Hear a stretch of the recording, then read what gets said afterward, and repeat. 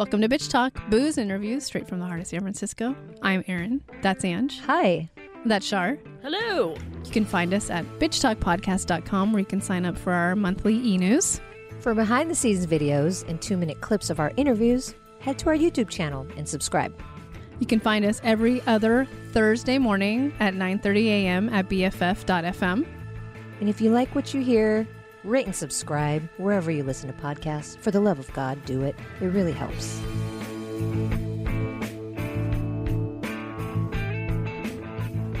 Welcome back to Slamdance 2021 virtually. And today we're talking about the narrative feature, The Sleeping Negro, with the writer, director, and star of the film, Skinner Myers. Thank you for being here, Skinner. Oh, thank you for having me. It's a pleasure. Yeah, we'd love to have you tell our audience what this film is about. Yeah, so the film is part essay, part chamber drama about a Black man who is realizing that his whole way of thinking of his positionality in America has been wrong. And he has a couple of racist incidents with an old Black friend, a white fiance, himself. And he's starting to realize, like, he has to start changing the way he thinks about things. And try to find his own humanity or rediscover his humanity again. Mm-hmm. Yeah. Wow. I haven't seen a film quite like this, really impactful. And, we talk to independent filmmakers all the time that say, they may not have had the big budget to make the film, but they made it the way they wanted to. Yeah. And that's the whole time I was watching it. I felt that with your film. I felt like you were just kind of like, fuck you. I'm going to write it the way I want. Yeah. I'm going to shoot it the way I want. And I really felt that the whole time I was watching it. So, we like to glamorize that. And of course it's commendable, but it's hard to make a film that way, and as an independent filmmaker. So can you talk about your process and just really releasing that fear to just put out what you wanted to put out? Yeah, 100%. So I was having a really rough year trying to make a feature. I was trying to sell some TV shows. I was trying to find my way in this business. I've been at it for 20 years. I'm a film professor at LMU. I'm in my office here on campus. And I was trying to figure out, what could I do for cheap? I was an actor back in the day in New York City. I was like, I'll put myself in it, get some friends in it, and just express this frustration and anger I was feeling. And so I started watching a lot of films where there were one actor, and I just started writing stuff down. And as I was putting it together, I was like, you know what? No one's probably going to want to help me make this. It's a very personal film. And I know it's not for everybody, you know what I'm saying? I was trying to poke the bear, white supremacy, and really antagonize power structures and systems that Black people have been subjugated by in this country. And so when I initially started to put together, I was like, I'm going to make this for, $5,000 and just self-finance it. And I told everyone that the budget wasn't much more than that, but it did grow a little bit. And I was able to get some help from some friends. But, we shot this thing in 8.5 days over a 3-month period. And we only had about 6 or 7 hours to shoot each day. So wow. I had to be very precise in how I was going to put it together. But it was honestly, I was just sick and tired of the co-opting of Black stories, Black cinema, Black messages by Hollywood, or people who are trying to assimilate and make Black cinema palatable for the masses. And I just wanted to do something that was just like a big middle finger to everybody. And it's funny too, because, there's a lot of people who dig the film, and I'm very appreciative of that. And there's some people who hate the movie. And some of the people who hate the movie are not Black. And so when they critique it, it's like, well, I don't approve of this way, of this Black expression. If you want Black expression, then you should watch this. And it just goes back down into like the mentality, like our institutions that we are raised in, our environment, whether we want to realize it or not, pushes white supremacist ideologies on us. And we have to unlearn and work hard to undo that Americanness. And so but that's a discussion that I was hoping the film would bring out. So, it's a love-hate type of thing, like in Do the Right Thing. Spike Lee, love-hate, Mm-hmm. But it was, I was angry, and I'm still angry. But, it was, I knew, like, for the first one, I just had to do it the way I wanted so I could present myself in a way. Like, if you want to work with me in the industry, this is what I'm about. So if you're down, let's collab. If not, then at least where I'm at, as an artist. Yeah, Thank you. Yeah. I'm like, it's coming in. You know, I was reading through your WeFunder. So you did do a crowdfunding. Go ahead. We tried to do WeFunder. We actually stopped it before we took any donations, so it wasn't successful. Okay. Well, we can talk about that too, because Ange and I have done that, and yeah, we can relate. Very relatable. We understand, but there's a lot of fruitful information in there, and I was reading through some of your statements. But also, where was I going with that? I'm so sorry. So you were, no, it's okay. You're crowdfunding, but also while watching the film, I was like, man, some of this is feeling very, very much like a play, which I loved. It was very intimate, especially with you and the friend. And I want to talk about that because you highlight that in the WeFunder description, and talking about that part of the script and coming up with that. Yes, that's. I'm glad you brought that up. So when I first thought of this idea, I was like, oh, this could be a really good play. And I thought about making it into a play. But at the same time, I was like, I want to make a film. And plays have been made into films in the past. I knew because of the lack of resources that I had, it was going to be dialogue driven. And so I just figured like, okay, let me try to find a visual style that will elevate it from just being two people sitting down. And if everything was like just two people talking for the whole movie, I was like, that wouldn't be effective. Now I wanted that for the conversation between the friend, but I was really trying to coordinate the camera moves with the other scenes because they were dialogue heavy. They were very, very dialogue heavy. But when I said earlier, it was a part chamber drama, you know, I knew going in, the one critique of the script was like, hey, this is a lot of dialogue. It feels like a play. I'm like, well, yeah, it is. And I'm going to try to present it as best as I can as a film. And some people can't get down with that. You know, I think some people have a particular way of how they think movies should be. And again, that goes back to white supremacy in terms of our beauty standards, in terms of all these different things. And I'm trying to present something that doesn't exist in any of those standards. And that's a hard pill to swallow for people who think they know what cinema should be, right? Or they think they know what art should be.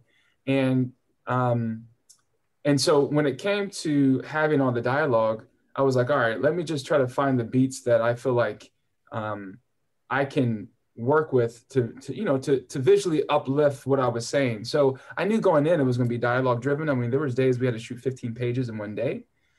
But part of that too, going back, it's like the resources. Marginalized communities, Black and brown people don't have control of the means of production. We don't have the freedom, like freedom is having an idea and being able to actualize it. We have ideas, but we can't actualize it because we don't control the power structure. So part of the aesthetic of the film is a result of the lack thereof of power to be able to create the film that I really wanted to make, right?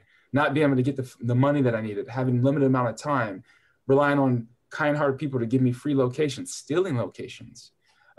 So when we look at films, and we have to take all that into consideration. And what happens is that people tend to judge films on a Hollywood 3-act Eurocentric structure. And that's just not the type of stuff that I'm interested in. I have friends in that system, and that's fine.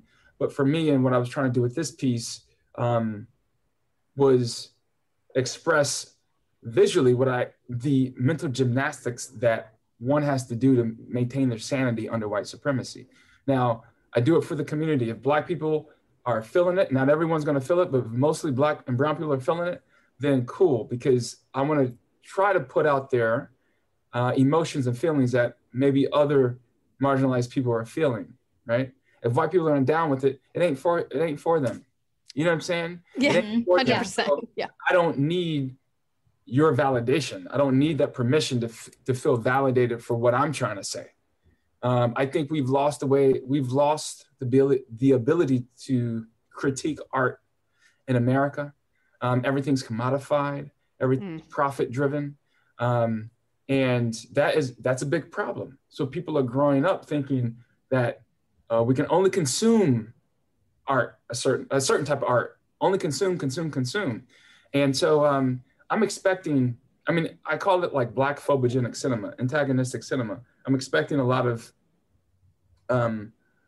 extreme responses to the movie. I don't really expect anyone to be like, it was okay.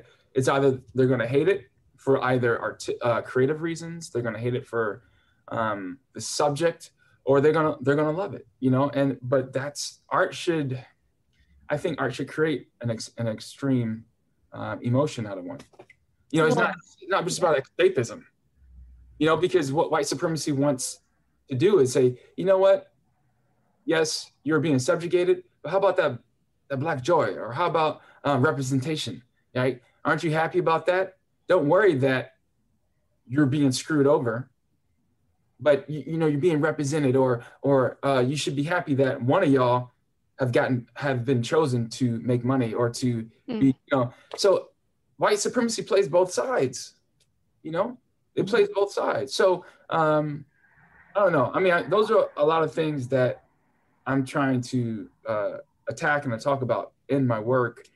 And there's not a lot of people who want to support that, because if you poke the bear, then, they want to take you out. Look at all the people who've been assassinated by our government. Yes. Yes. A footnote to this too, and what you wrote on We Funder and Ange, I'll throw it over to you. And I just wrote it down. I'm like, God, maybe I should get this as a tattoo, but just to like make it real permanent, right? You wrote, was America ever created for people of color? No. And I'm like, not at all. No. And this film reflects that question. No. So yeah. No, for sure. And listen, I mean, everyone's entitled to their opinion, but not I don't really care for opinions that perpetuate white supremacist ideologies. And some people won't even realize they're doing it just because of the institutions that have created, we create shitty Americans. We create shitty white people. If we were actually making advances based on all the civil rights and all the movements and the protests, we would be in a much better position as Americans as a whole in terms of equality and justice. But we're not. So that says a lot about our institutions that create us, and we have to start really having those hard conversations, you know what I'm saying? Because just because someone's represented that has the same skin, because you're skin folk, I mean, you're kin folk. There's a lot of grifters out there who are taking the road of, let me just make money and let me not worry about the struggle. But guess what? The future generations are going to be in the same struggle. And I care about the future generations. Like, it may not happen in my lifetime, but what are we doing as artists, as humans, as Americans to make America actually reach its potential? Because right now it ain't, and it hasn't. No. So those are where a lot of my frustrations come from. And it's going to take a coalition. It's going to take a coalition of all kinds of people who are willing to have those hard conversations. This country hasn't even tried to have those hard conversations. It sweeps it under the rug. It gaslights. You know what I'm saying? It doesn't. And that's what's really frustrating. I'm getting a lot of love from the international community. And I think it's because one of the reasons may be, they still really appreciate art for art's sake. There's funds that will fund cinema with no intention of it making any money, because it's like, this is good for the culture. Right. We have nothing like that in America. Here, it has to, if it doesn't entertain, if it doesn't wow you every second of the way, it's horrible. I'm into slow cinema. I guarantee you a lot of people, if they watch slow cinema, like, yo, this is boring. What's the point? And I'm not expecting everyone to be deep thinkers to appreciate art, but it's like, there's more than just the American way of doing things. This whole exceptionalism thing drives me. Oh, yeah. It's bullshit. Go ahead, Ange. All right. No, honestly, I just want you to keep talking, Skinner. I feel like I'm gonna listen to this interview again and just take notes, because I'm really trying to soak in everything you're saying. And thank you so much for being so open with us. And I want to say, yes, it does feel like a play, but visually we have to talk about. I mean, it's just you shot on film. It's so beautifully shot. I really feel like it doesn't happen often when you don't really know what you're going to see next. I think you do a really great job of putting us in that position of this character who's processing all these things. It's like you feel like you're in his mind with him as he's just taking everything in. But it's you're not offering any sort of answers per se. You're just kind of putting us in that position with him. Yeah. And I just wanted to talk about, through the process of making this film, what you've taken from your experience. And, you had that rage when you wrote it, you still feel that rage, but I feel like maybe a lot of the answers in how we move forward are going to come with how people react to this film. And how you said, the international, you've gotten a lot of love internationally. It's like, okay, you're down, let's join forces. This is how we move forward. I feel like the reaction is going to be really telling. Yeah, and I totally agree with that. I think, look, I mean, I'm all about working with people who want to do the work, who want to make things better. You know what I'm saying? And I feel like, I mean, I'm a different person than I was when I wrote the script 2.5 years ago, right? Because we're constantly changing. I'm trying to unlearn things and improve my awareness of what's going on globally and how that fits into the history of this country and other countries and subjugated countries. And so visually, like, I love shooting on film just because it challenges me and it keeps me on my toes. I think there's nothing wrong shooting digitally, but I just love film, and it makes it that much more special for me to want to make movies or cinema. But visually, I was trying out things too, right? I was trying out things because I've only been at the filmmaking thing for about 10 years. I made my first a film in like 2011, made a whole bunch of shorts. I was a musician before that. I was an actor before that. And there's a lot of different things in the arts that I'm interested in. I just finished my first novel that I hope will find a home soon. I want to write more books. I want to spend more time mentoring others. Like, I have, a handful of films that I've already written that I would love to make. After that, I don't know if I want to keep making films forever because, one, it's expensive, it's hard. And again, the people who control the power dictate whether it gets seen or not, right? And so, but with visually, I was trying out things. I have some favorite filmmakers like Andrei Tarkovsky, Béla Tarr, Jabril Diop-Mambety. And, some people may rag on it visually, but for me, I was just like, okay, let me try some new things. Let me stretch. You're not going to grow unless you try things that are scary. And it's very, I'm not planning on acting in everything that I make, but I acted in it. I wrote it. I directed it. It's me completely naked. And I mean, sometimes people don't realize what goes into making art or making film. Because if you say, okay, I would love, like, take a script, here's some money and a camera, take an idea you love and go make it. And let's talk about it. And so I hadn't done that in a long time. Ever since I was a musician, I hadn't really put myself out there. Because as a musician, I write the song, I do the music, I'm singing, I'm live. If the crowd doesn't clap, it's like, okay, didn't like that. All right, if they clap and scream, you're like validation. And we all want to be validated as humans. You know what I'm saying? We all want to be hugged and touched and felt like our lives are important. So I was trying to do interesting things that kept people on their toes. It's funny that the scene where I have a fight with my white fiance and I'm on the toilet. Yes. Like, yes. I was going to bring that up. Please. Thank you for, please. Yes. The response to that has been split. Some people are like, what the fuck? Like, that's such a weird creative choice. Why would you do that? It's so bad. It's horrible. Other people are like, yo, that's deep. That's brilliant.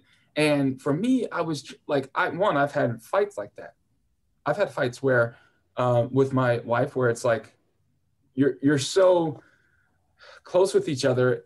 It's like you're doing multiple things as you're bringing up old things. So like for me, it was like, this is very real. For some people, it was like, no, this is not plausible. This is not believable. This would never happen.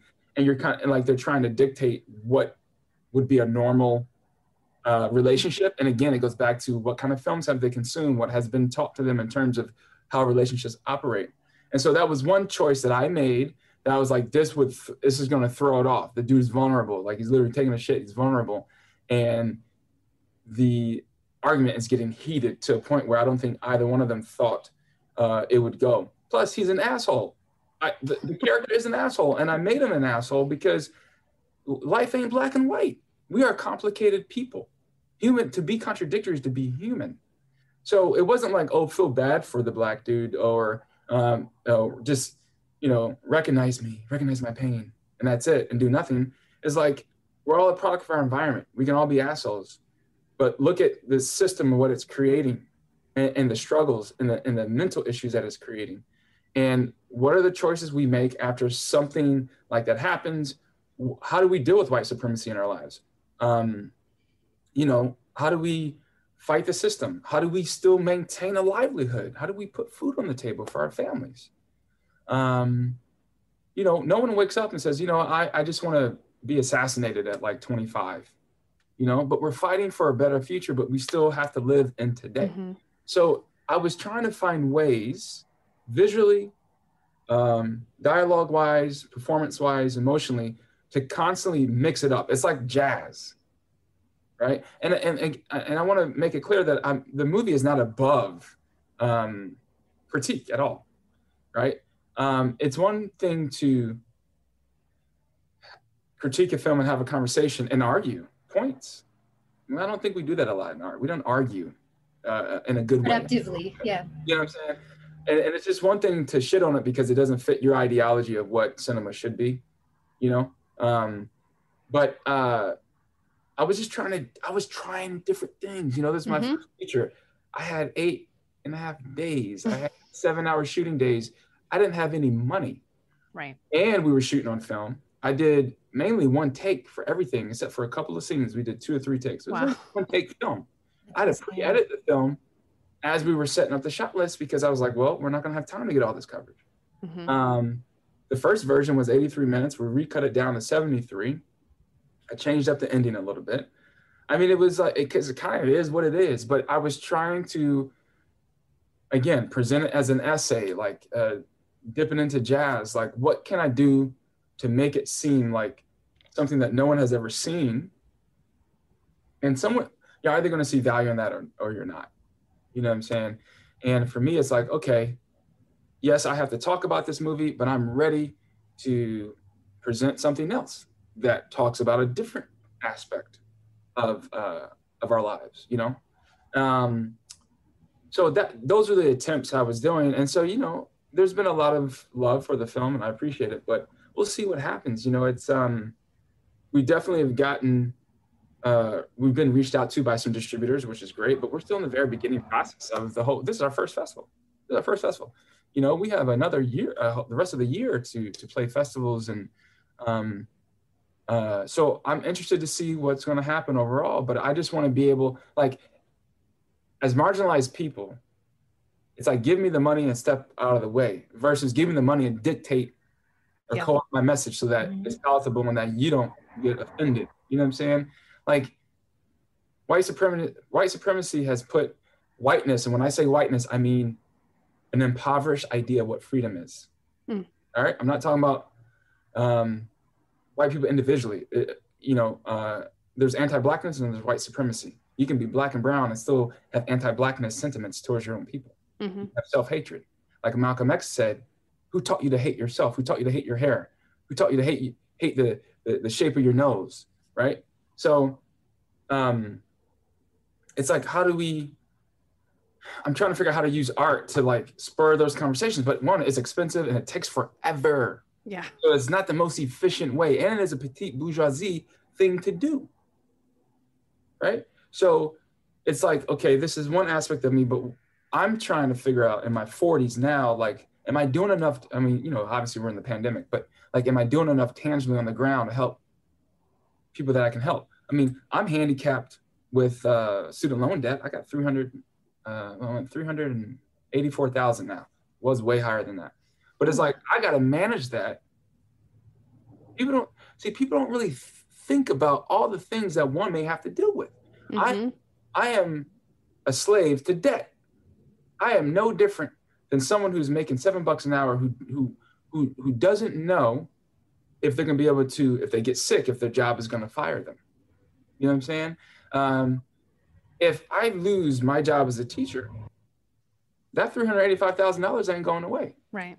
You know what I'm saying? If Hollywood says, here, Skinner, here's $5 million, go make, X film part 10. Right.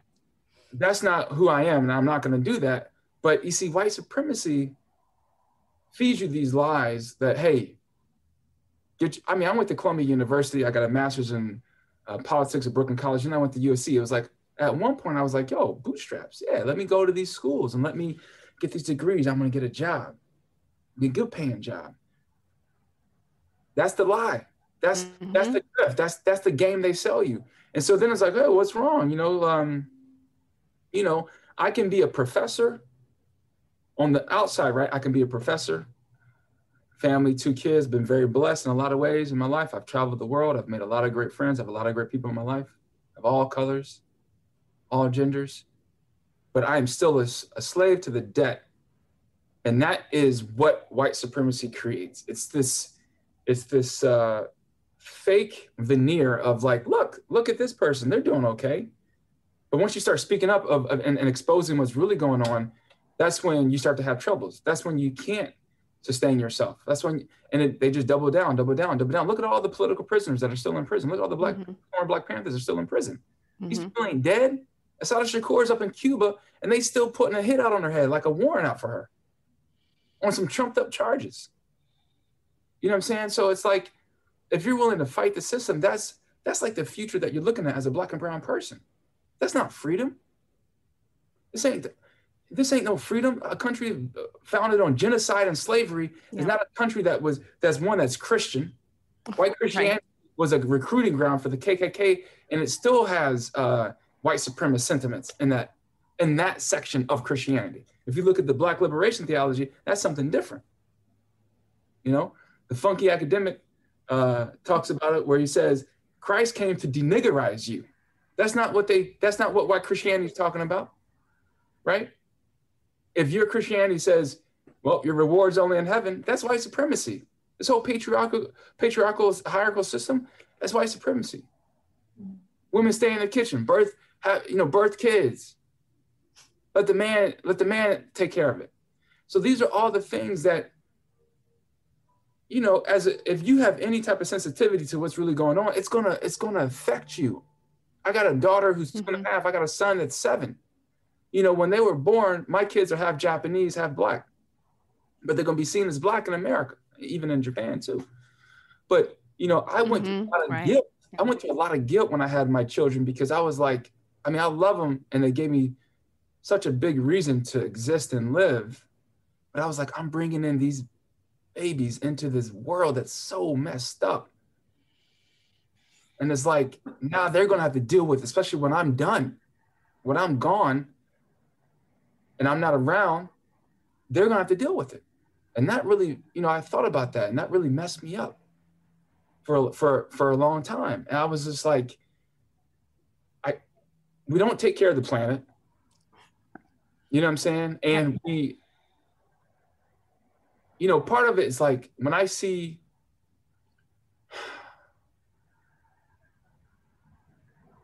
I expect to get this emotional about it, but part of me is like, when I look at lynching photographs, the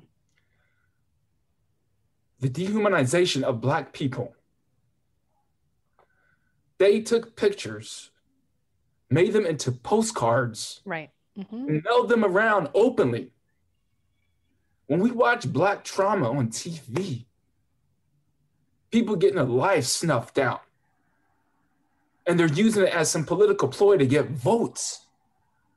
That upsets me.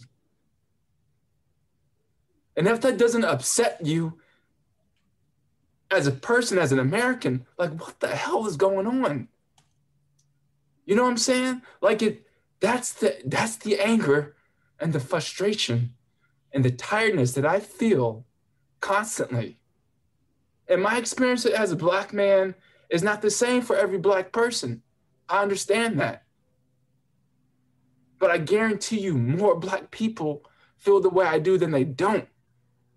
Whether you're a Trump supporter, whether you love QAnon, whatever it is, it's all because you're trying to deal with the trauma of white supremacy and what it's done to you and your people.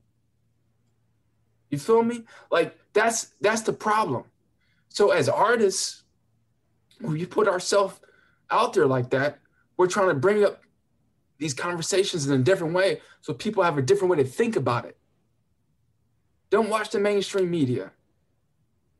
That shit is like pre-scripted. But if your heart is not in trying to find justice for people, what is justice? Is finding the people who need the most help and getting them the most constructive help. Then you ain't, what are we doing? You know, and that's what drives me. That's what makes me keep going. And thinking about my kids is like, what kind of world are we going to live them in? The thought of my son, you know, he loves playing with Nerf guns. I had to tell him, it's like, you're not allowed to have that outside. You can get shot by a cop. Why, Daddy? Because you're black. They're not going to see you as a human first. They're going to see you as a threat first. He's 7 years old. At 5 years old, I had to tell him about Emmett Till. Up until then, it was like utopia. He goes to like a school and there's all kinds of different colors and mixed people, and they all love each other. Kids are taught hate. That's just perpetuated. Because it's better to divide and conquer so people who are the elites and who are in power can maintain the power. The moment there's any type of mobilization amongst a coalition, look what they did to Fred Hampton. He was building a coalition. It's called the Rainbow Coalition. Right. So, and I'm sorry for getting emotional, but those are all those things that, you know, I'm trying to put into the work. And then I'm trying to live in a way where I authentically live in my relationships with others. It ain't always about making movies. I don't care about fame. It'd be nice not to have all this debt hanging over my head. But in the end, it ain't going to follow me into death. Like, what am I going to do? What kind of legacy am I going to leave behind in terms of how I've dealt with my fellow human brother and sister? Like, I don't know. It's just, sometimes it feels overwhelming, you know? And honestly, making movies ain't the best, most efficient way to get it out. But occasionally it does help. If you look at the bigger picture, we need all these different things. We need podcasts. We need salons. We need movies. We need music. But we need people brave enough to speak out about the issues when they get a chance. They get a platform, because you never know when that platform is going to get snatched away. Because we don't control the means of production. Not enough of us, at least. Segregation should have happened the other way, from the top down. You shouldn't put the kids in schools first. Start with the administrators. You work it backwards so that when the kids get there, the foundation is set. You work that shit out up top through adults. Don't put that burden on kids. So it just gets me going. And so I appreciate people taking the time and watching the movie. It ain't for everybody. People are going to hate it. They're going to shit on it. They're going to love it. They're going to show it a lot of love. But it's like, let's have some discourse. Let's have some conversation. You know, if you are, and also too, we have to think about how art is being consumed. We're in a pandemic. People are watching these movies, especially at Slamdance, on their iPhone or their iPad or the laptop. We're supposed to watch it in a dark room as a community so we can feed off each other's energy. So right there off the bat, the way people perceive cinema right now is going to be way different than maybe what it would have been or what it will be once we get back to being able to get together as a community. And I understand that. And it's hard. But those are just some of the things, and I appreciate y'all letting me, get some things off my chest, but that's just like where my heart is at. You know what I'm saying? Like, I don't care what people believe in, as long as they're fighting for justice and equality, and we're trying to, like, whatever whatever system it becomes doesn't need to have an ism behind it. It just needs to be more equitable and more and have more justice for people who are not getting justice. It's not okay that people are dying. It's not okay that Amazon has ambulances set up outside in the parking lot because it's more cheaper for them to do that than to have a union, to pay them a living wage. It's fucked up in this country. And it's like, I don't need any more like, let's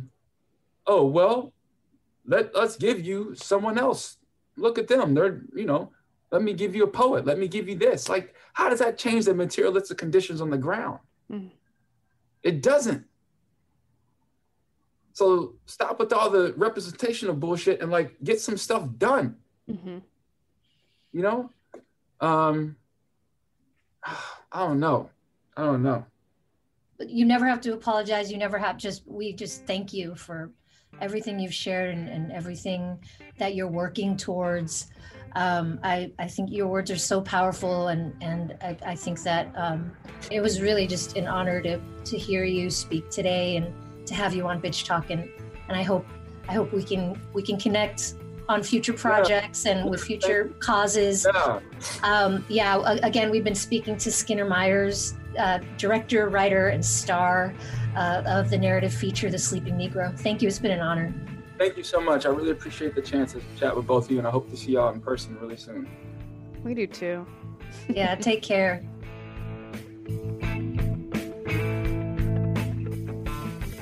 If you like what you hear, rate and subscribe wherever you listen to podcasts. For more information about us, you can head to bitchtalkpodcast.com.